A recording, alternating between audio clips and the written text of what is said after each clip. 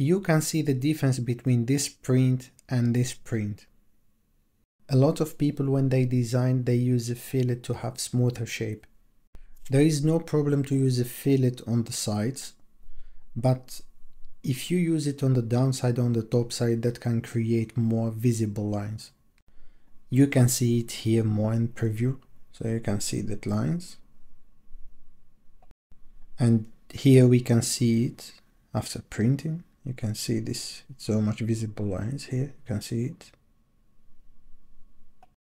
To solve this problem, instead of using just a fillet, we can use chamfer first, after that we will use a fillet.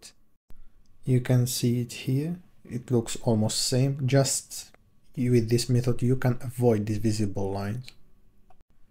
We just need to send it to the printer. After printing you can see the result. There is no visible lines here. So we have solved the first problem. If you want to 3D print a hole without messing a tolerance, you can 3D print it like this or like that. But sometimes the design or for some reasons obligate you to 3D print it on the hole on the sides. If you try to print that on the sides, you can see here there is no support. So this it will go down. If you have something it will enter inside to the hole, it might be it's not going to fit. You can see it here after printing. Here there is no support, so it went down. So it's not same diameter.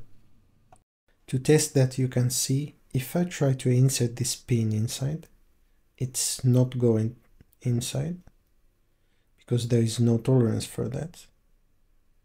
You can see. To solve this problem there is many solutions. One of it that you create triangle and you will extrude and make cut. Here you don't need support to print that on the sides.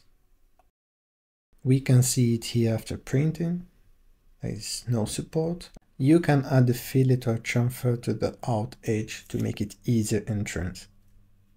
We can see we use the same pin and we try to insert. You can see it fits perfectly.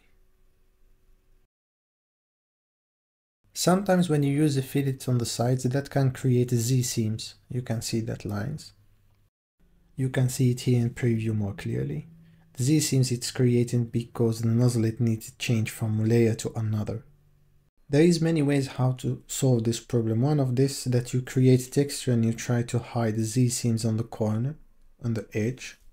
So you try to create sharp corners. For example, here I create a rectangle, then extrude that, we make a drawing. After that we will use pattern, we select the path or direction.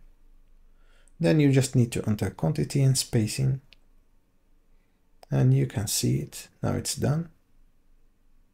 You just need to connect all bodies. After that we just need to go to the slicer, we hide it on the sharp corners. And you can see it here in the preview that it's hiding on the sharp corner. Maybe the simplest you just need to create only one sharp corner and other use fillet, that you can hide the seams on the sharp corner. If you design a pin like that, you are not wrong, but still you can design it much better. For example, this pin you can add a fillet on the top to better start when you insert that. Then you can add the fillet or chamfer on the down side to make it more stronger. We can go back to the design is better. We just need to select that, add fillet. You can add that. Then on the down side, we can add a chamfer fillet